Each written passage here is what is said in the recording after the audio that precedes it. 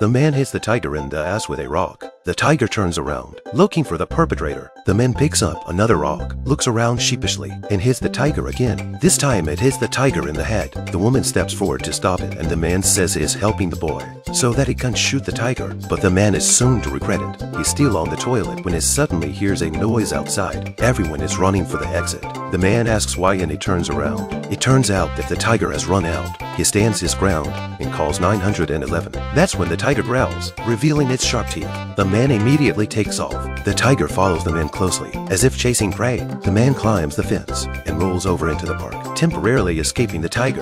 Firefighters also arrive on the scene. The captain finds out that the man is a repeat offender and loves to hunt wild animals. His collection of animal heads has long been exposed by the social media. Now comes God's punishment. The man is still in contact with the operator, but when he turns around, the tiger has already come behind him.